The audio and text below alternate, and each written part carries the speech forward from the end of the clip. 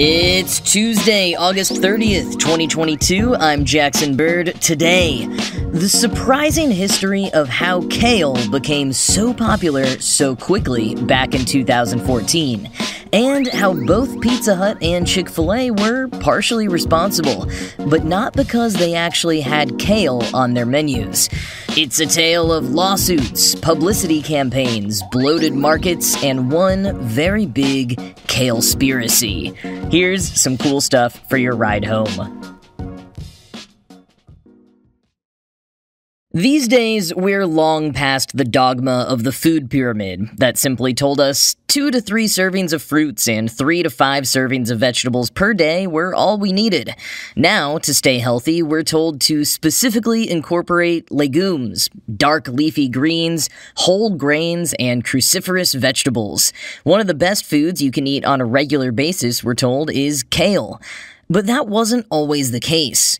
According to a U.S. Department of Agriculture report from 2014, farmers produced 60% more kale in 2012 than they did in 2007.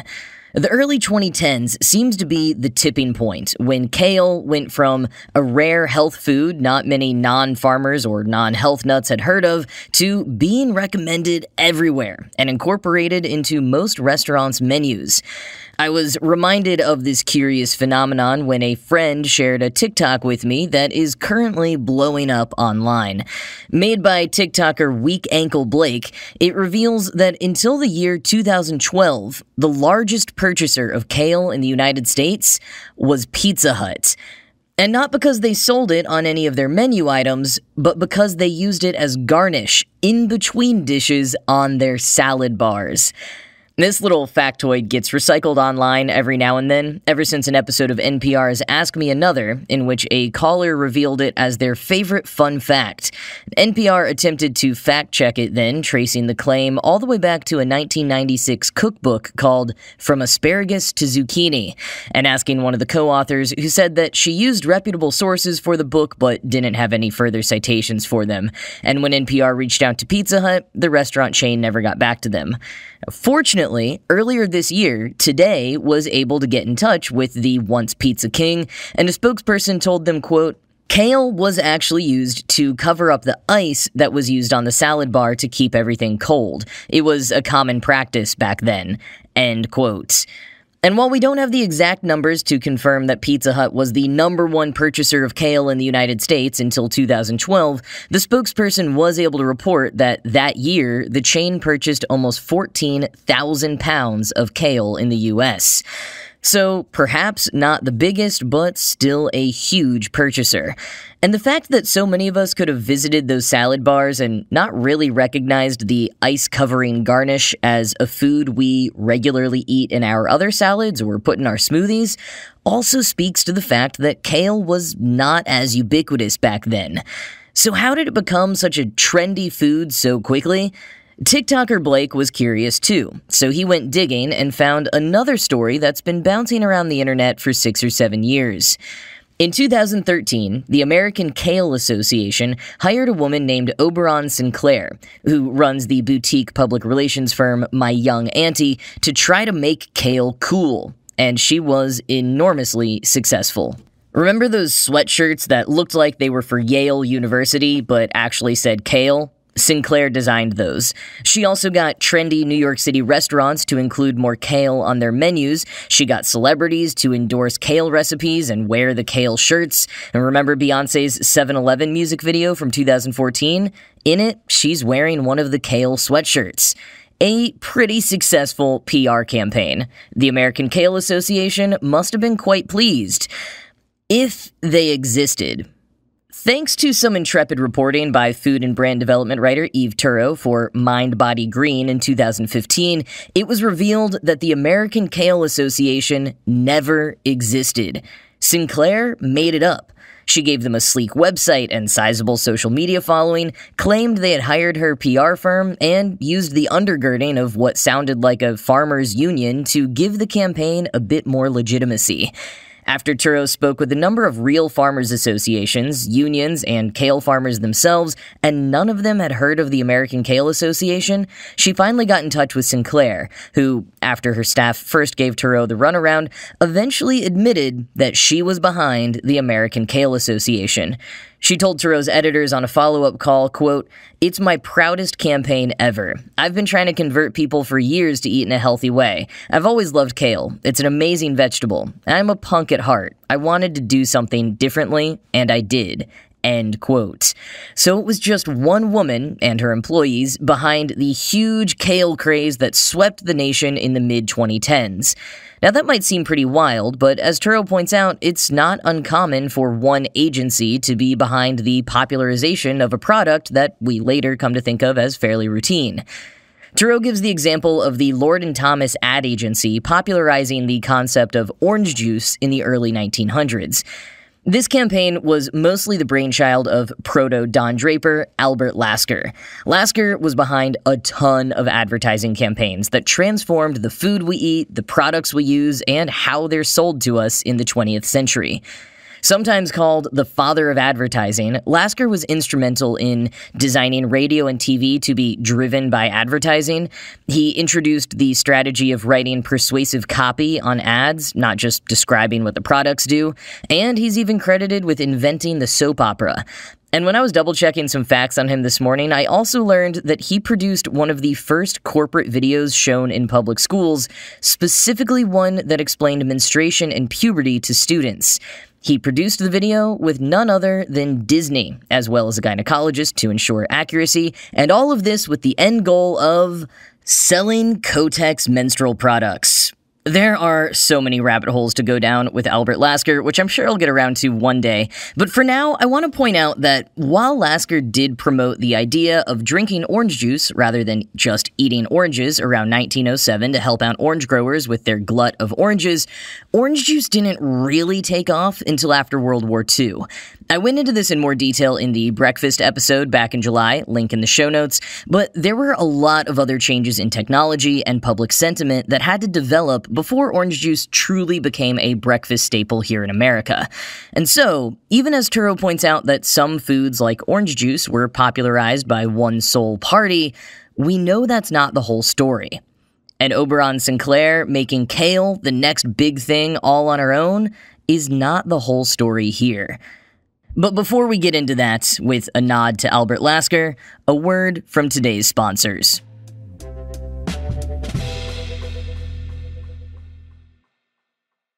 So Oberon Sinclair has taken credit for the surge in popularity of kale. To this day, her Instagram refers to herself as vegetable royalty and the queen of kale. But just like Albert Lasker wasn't the only person who gave orange juice staying power in America, nor was Sinclair singularly responsible for kale's huge boost. And when you begin to dig into it, as Turo did in 2015, and subsequent reporters and researchers have over the years, some of the details fall apart fairly quickly. Sinclair began her campaign in 2013, with it really taking off, getting into Beyoncé territory in 2014. But, quoting Turo, in 2009, Bon Appetit ran a recipe for kale chips by Dan Barber, a renowned New York City chef. In 2010, Dr. Oz introduced kale to his viewers. Then, in 2011, Gwyneth Paltrow baked kale chips on Ellen. The following year, Bon Appetit named it the Year of Kale, while Time listed kale as one of the top 10 food trends of 2012. In 2013, National Kale Day was launched. End quote. And just anecdotally, I've been putting kale in my smoothies at the behest of food and health bloggers since, I want to say, at least 2011. So kale was already hitting a tipping point when Sinclair threw her hat in the ring. Did she make a big difference in kale becoming a trend vegetable that people want to display their love of on t-shirts and which became popular pub fare at bars? Yeah, we could probably give her credit for that, and even a bit more. I might go as far as saying she definitely gets credit for making kale cool.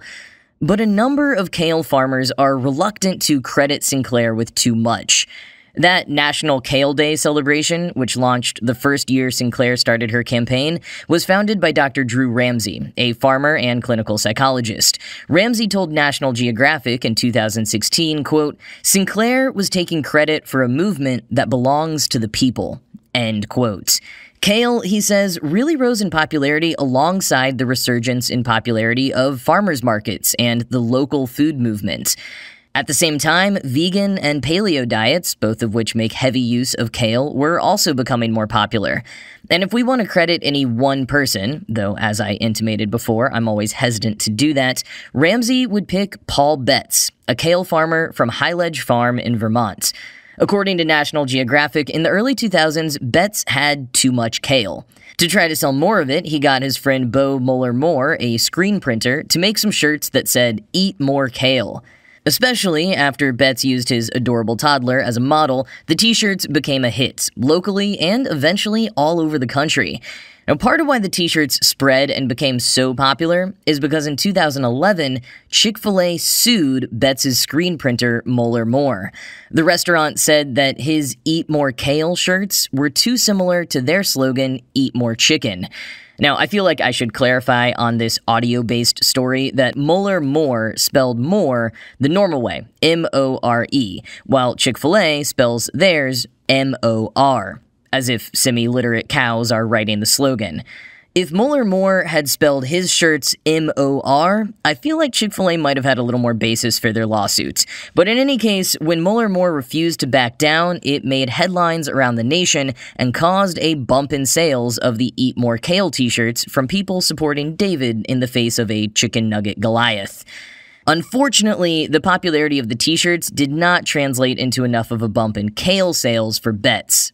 While kale did get so popular generally around 2011 that Betts told National Geographic the seed distribution company he worked for had to start sourcing new varieties from Europe, that didn't exactly translate to bigger income or the correct balance of supply and demand.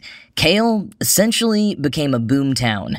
Here's how some farmers explained it to Turow in 2015, quote, "Many kale farmers are actually suffering from kale's sudden popularity. The demand is rising, but the supply is outpacing it," explained Charles Moronica, Executive Vice President of Moronica Farm Inc., then the largest shipper of bunched kale in the U.S.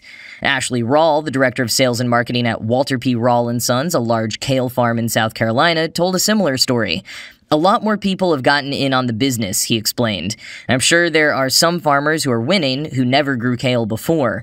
But those of us who have been in the greens business all of our life, the demand has changed the dynamics of the business. Not only has more competition bombarded the kale landscape, but eating kale raw," Rawl said, "means farms have had to develop intensive food safety measures for a green that used to just sit below plastic bowls of ice on buffet tables." End quote. The Hustle followed up on this story in 2018, explaining, quote, "The U.S.'s 2012 Census of Agriculture shows that between 2007 and 2012, the number of kale farms grew from 954 to 2,500. But by 2016, kale farmers reported that the boom caused seed prices to rise almost 80% from 2013, and CBS reported that the spike in popularity was creating a major headache for some kale farmers as demand outpaced seed supply. Problem is, for farmers that rush to get in on the kale craze, once you go all in on a crop, it's pretty hard to stop. By the time kale suppliers started sourcing seeds from overseas, experts were already predicting a plateau. For many hot new superfoods, marketing spreads faster than research. Obscure foods can blow up based on outdated or narrow studies, and then lose popularity as new information comes out or as other health fads usurp them. Case in point, after a 4-year hot streak from 2011 to 2015, coconut oil sales plummeted 24% in 2017 amidst new research that raised questions about its negative impact on cholesterol. End quote. The U.S. Census of Agriculture is taken every 5 years. The current one, for 2022, is still underway, which means that the most recent one we have is from all the way back in 2017. Now, as stated in the Hustle quote, the number of kale farms in 2012 was 2,500. In 2017, it was just over 8,000. So kale apparently was still ballooning in popularity in 2017, at least among farmers. Then in 2019, we got a string of articles all declaring kale to be over. Those clickbait headlines were predominantly based on the first downward trend in kale sales in years. But by 2020, sales were back up 10%. As Amanda Mull pointed out in The Atlantic, one reason kale may continue to prevail in the market, even as other foods like Brussels sprouts and Swiss chard enter the ring, is that because kale isn't super tasty, completely raw and unprepared, people had to come up with all sorts of other ways to actually enjoy it. Chips, smoothies, sauces, dips, supplements sneaked into baked goods and even in baby food. And with all those new products loaded with kale, it can keep the market going even if kale as the entree may be on the decline, which was actually Mull's point back in 2019. A lot of people like to hate on kale, which is fair. Anything that becomes too popular can become annoying, and when it's something that's an acquired taste or requires extra work, it can be additionally befuddling how anyone can actually like it. If you listen to my episode on the history of the IPA, in which I declared my love of them, it might not surprise you to know that I also not only eat kale almost every day, but I also grow it in small amounts myself. I don't own a sweatshirt declaring my love of it, but I guess I fully bought into the marketing campaign from 10 years ago, becoming convinced of its health benefits, which are both undeniable in general and sometimes exaggerated in detail. Kale has come a long way from lining the dishes on Pizza Hut's salad bar, but whether it continues its residence on actual salad bars at fast casual chains like Sweetgreen, or is relegated forever to the world of supplements and baby food, we'll just have to wait and see. And I mean, Swiss chard might be a bit tastier, but it doesn't look nearly as good printed on a sweatshirt.